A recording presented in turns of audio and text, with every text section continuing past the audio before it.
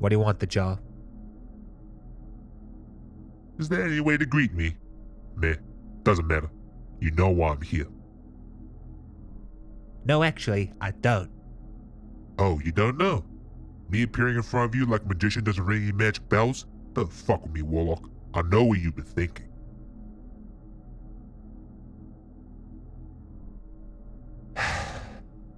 Fine, you're right. But I'm still not gonna let us go through with this. Why the hesitation?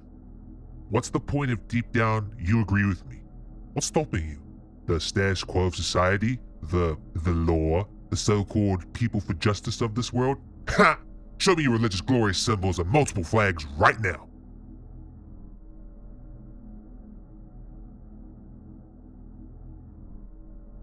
You really think those pansy politicians, those pedophile priests, woman-abusing zealots and faggot activists really care about this world?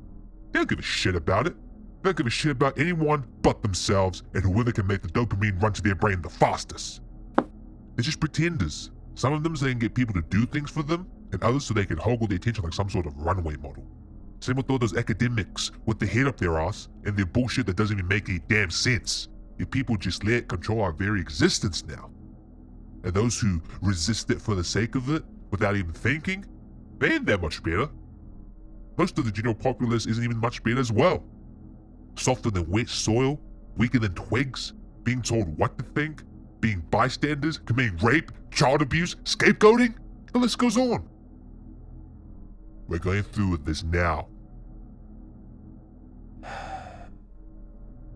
How'd it get to this? What's that supposed to mean? How'd we get here? Who? The human race? No. Us two. Just us.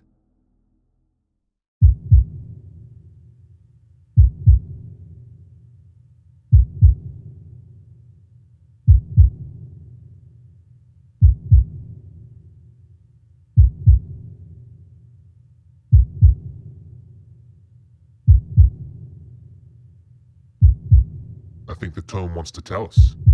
You want to read it? I have. Maybe you should read it. It'd be a good life reminder for you. Did it tell us how this conversation ends? Let's listen to it and find out. Alright. I'm going. But I'll be back.